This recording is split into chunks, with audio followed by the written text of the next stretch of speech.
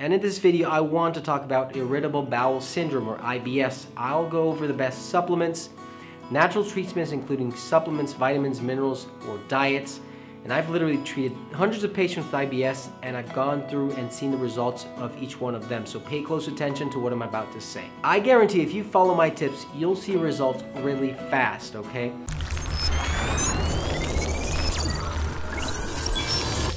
Hey guys, Dr. Gus here, naturopath, acupuncturist, conventional doctor, and founder of drlandnavar.com. And before we move into today's topic, if you're new to my channel, don't forget to subscribe below. I publish videos regularly on how to cure your disease naturally and effectively. And if you like this video, give it a thumbs up. Okay, so first, what is Irritable Bowel Syndrome, okay, or IBS? IBS is caused by inflammation in your gut.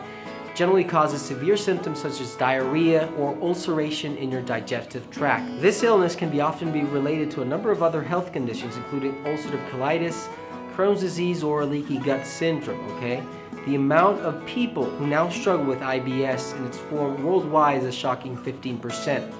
And in the US, it's about 20%, okay? So it's a serious problem. And first, let's start off with the best supplements for IBS. The first item on my list is a good quality supplement containing transfer factor and colostrum, okay? Transfer factor is a supplement derived from early human breast milk, okay, or colostrum, or fertilized eggs, and its function is to re-educate immune cells in your body, and it's great. I've used transfer factor with a variety of diseases in my patients, including IBS, and it's awesome. I cannot stress enough how much it can help you out, okay? If you need a good transfer factor, check out my webpage. The second supplement on my list is a good probiotic supplement, okay? Probiotics can help recolonize the gut with healthy bacteria, and at the same time help your immune cells re-educate their priorities, okay, and not be doing other stuff out there. Number 3 is chymotrypsin, okay, or good quality digestive enzymes formula, okay. And don't forget, irritable bowel syndrome, your intestines have a really hard time digesting food, so that's for that. Number 4, aloe vera juice, okay? Aloe vera has healing properties for many tissues in your body, and one of them is your digestive tract. So go ahead and drink half a cup of aloe vera juice 2 times a day. Number 5 is L-glutamine, okay? L-glutamine, remember, helps your gut cope with inflammation. It's an anti-inflammatory amino acid. And my 5th and last supplement is a good quality organic capsule that contains fish oil, about 1,000 milligrams a day. All right, guys, let's talk about a very important topic, another one. Foods you should be avoiding at all costs in your treatment for IBS. Okay, this is very, very important. And remember, what we want to achieve with IBS is make your digestive tract stop feeling irritated with the foods you're eating. Okay, so let's go over a little bit of these, a couple of these. Okay, so number 1 food you should avoid are conventional dairy products. Okay, hundreds of studies have been done worldwide, and they outweigh the pros and cons of milk consumption. And the truth is, milk is more harmful than previously thought. And the reason is simple. You know, cow milk is not originally made by nature to feed humans, okay? Especially when you're a full-grown adult, okay? Most people lack the enzymes needed to digest lactose, so stay away from dairy products. Dairy products cause inflammation in your gut and will make your IBS even worse, okay? Number 2, spicy foods, okay?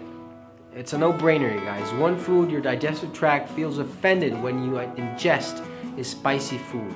So spicy foods will only make your peristalsis even worse and quicker, and you're going to go through diarrhea and worsen your IBS symptoms. My 3rd food to stay away from is gluten and processed grains, okay? Again, studies have shown that gluten is sensitive in most of the population now.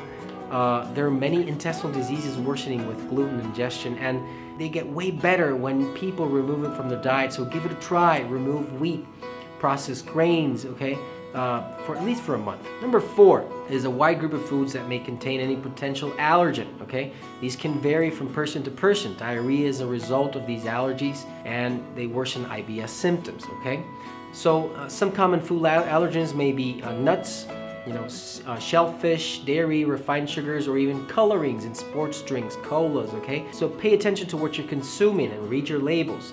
Stay away from products that contain processed grains, food colorings, or industrialized sugars like sucralose, etc. Alright guys, so let's move on to talk about foods you can consume to reduce IBS, okay? This is the other side of the coin, okay? A study written by the British Journal Medical Journal found that fiber, antispasmodics, and peppermint oil were going to help IBS, and they help IBS enormously, okay? It smooths down the muscles in your digestive tract, stops bloating, gas, pain, or intestinal cramps, and peppermint has also been shown to help out and soothe out irritability in your gut, okay? My second food is flaxseed.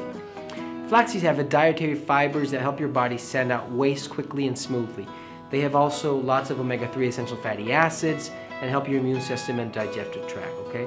And for these reasons, flax seeds are great for treating constipation and diarrhea. Take a tablespoon of freshly ground, flax seeds with daily water every day. And two other foods you can consume are fennel seeds and ginger, okay? Fennel seeds can stop intestinal spasms and bloating that come with IBS, and ginger can also lower the swelling in your intestines and loosen up intestinal muscles. All right, guys, this is not all the information about IBS, The truth is there's a lot more to it than this, eating plans, habits, symptoms, and natural cures, etc. So if you want, you can check out my webpage for more information on the subject. I'm also coming up with natural organic formulas and supplements that can help out with your specific disease. If you need any information, go and visit drlandavar.com. And don't forget to subscribe below. I have many more videos coming your way on how to treat your disease naturally. I'll also let you guys know when I'll be attending consultations nationally or internationally. I have fabulous diagnostic equipment in natural medicine on specific needs for my patients, okay? So this is very important. Or you can schedule an online appointment, that's okay too. If there's anything you need, visit drlandavar.com or check out the information posted below. Thanks for watching, and I'll see you soon.